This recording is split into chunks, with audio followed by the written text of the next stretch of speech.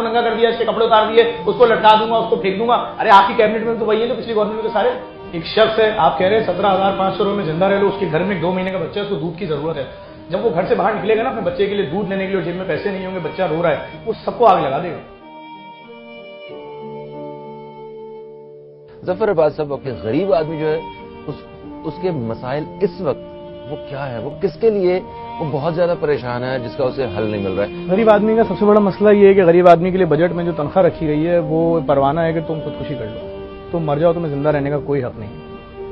एक आदमी है, उसकी तनख्वाह 17,500 रुपए है, उसके घर में माँ है, बाप है, एक छोटा बहन, एक छोटा भाई, अपनी बीवी है, 4 बच्चे हैं, 10 लोग हो गए। हर आदमी 2 रोटी खा रहा है, ऐसा ही है, सूखी रोटी। उसके साथ ना वो प्याज लेगा, ना चटनी लेगा, ना अचार लेगा, पानी में डुबो के खा रहा है रोटी। 18,000 रुपए की सूखी रोटी आ रही है, सिर्फ सूखी रोटी। तो कोई इनको बुलाए, हुक्मरानों को, इनसे पूछे, कभी जिंदगी में गाड़ी से उतर के दुकान में गए हो, आटे का रेट पूछा है, दाल का रेट पूछा है, सब्जी का रेट पूछा है, कभी पूछा है किसी से कि तेल कितने का आता है, किसी मरीज की दवाई कितने की आती है, कभी सरकारी अस्पताल की लाइन में लगे हो, कभी गरीबों की तरह उन बर्तनों में खाना खाया है जो ड्रिप और इंजेक्शन अस्पतालों में फेंके जाते हैं, उनको दोबारा रिसाइकिल करके जिनसे बर्तन तैयार हो रहे हैं। गरीब की इस्तेताब इससे ज्यादा की नहीं है, वो डिनर सेट नहीं खरीद सकता 21,000 रुपए का, वो के इलेक्ट्रिक की भत्ता उसको देना है, नहीं तो उसके घर में लाइट कट जाएगी, उसके बच्चे सड़क पे सोएंगे। और ये जो बजट में 17,500 दिया गया, मैं समझता हूँ कि सड़क पे आप चादर बिछा के सोएंगे, सड़क के ऊपर आपकी पूरी फैमिली सोएगी, तो भी आप 500 रुपए के मकरूज हैं। आप 500 रुपए कर्जा लेंगे, अब उसके लिए आप अपने घर की औरतों को बाहर निकालो, कहीं से कमा के लेकर आओ, आप उसके लिए कुछ भी करो। इन द एंड आपका अगर घर में कोई बीमार हो जाता है, माँ बाप बहन भाई, तो वो बीमार ही रहना चाहिए, क्योंकि किसी अस्पताल जाओगे तो किराया तो देना पड़ेगा।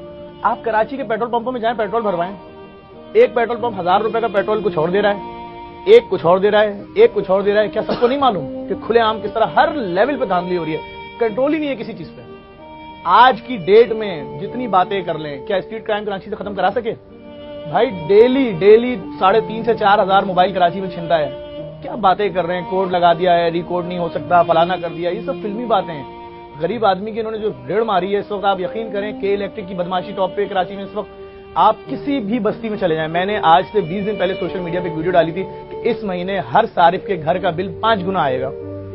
आप यकीन कीजिए, वो वीडियो मेरी दोबारा चलना शुरू हो गई जब लोगों के घरों में बिल आए, जिनके घर में स्प्लिट नहीं है, जिनके घर में डीप फ्रीजर नहीं है, उनके घर के बिल 9,000 रुपए आए।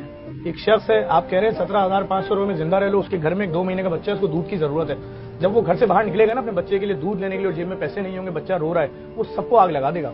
मुझे बहुत अफसोस होता है जब मैं कराची में देखता हूँ किसी शख्स को मोबाइल स्नैचिंग करते हुए पकड़ लेता है और उसके बाद उसको मार मार के आवाम तो गुस्से में उसको जान से मार देते हैं। उनको लोग सोच ही नहीं रहे होते कि यार ये क्यों छीन रहा है, ये क्यों मोबाइल छीन रहा था, इसके घर में क्या मुसीबत थी, इसकी माँ कैंसर की मरीज थी, इसके घर में खाने को नहीं था, इसका बच्चा दूध से तड़प रहा था। जिम्मेदारी रियासत की है, ये चीज देखनी पड़ेगी। मौला अली का कौल है कि अगर कोई शख्स चोरी करता हुआ पकड़ा गया है तो पहले उस पर 28 शराइत लागू होंगी, उसके बाद उसका हाथ कटेगा। वो भी हाथ नहीं कटेगा, सिर्फ उंगलियां। उन 28 शराइत में ये बात शामिल है कि क्या उसके घर में भूख, उसके बच्चों का भूख, उसकी बीमारी, उसका कोई मुसीबत तो उसमें नहीं थी। अगर मुसीबत थी और पैसे नहीं तो रियासत जिम्मेदार है, हाकिम वक्त के आप कटेंगे, उसके नहीं कटेंगे। आपने मजबूर कर दिया। आप सोचे ना, एक गरीब माँ अपने बच्चे को अपना जेवर बेच के पढ़वा रही है, कराची में MBA करवा रही है, आपने उसूल फिक्स कर दिया है कराची के नौजवान को सरकारी नौकरी नहीं मिलेगी।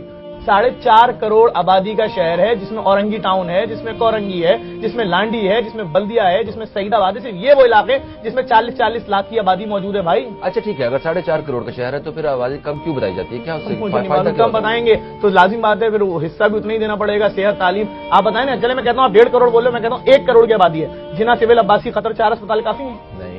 इन इमरजेंसियों में 20-20 बेड काफी हैं। आज जिस फैसल ईदी को तंग किया जा रहा है एम्बुलेंस के लिए, अगर उस फैसल ईदी ने अपनी 2100 एम्बुलेंसें बंद कर दी तो कोई लाश उठाने वाला होगा इस शहर में? नहीं, क्या कैसे तंग किया जा रहा है? देख लें आप उनके साथ क्या हो रहा है, क्यों रो रहे हैं, प्रेस कॉन्फ्रेंस कर रहे हैं, क्यों अपना दामन फैला के बैठ गए, सर पीट रहा है। जो आदमी 3200 ड्राइवरों की तनख्वाह पे कर रहा हो बगैर भीख मांगे, आप उसको क्यों तंग कर रहे हो यार? कसूर क्या है उसका?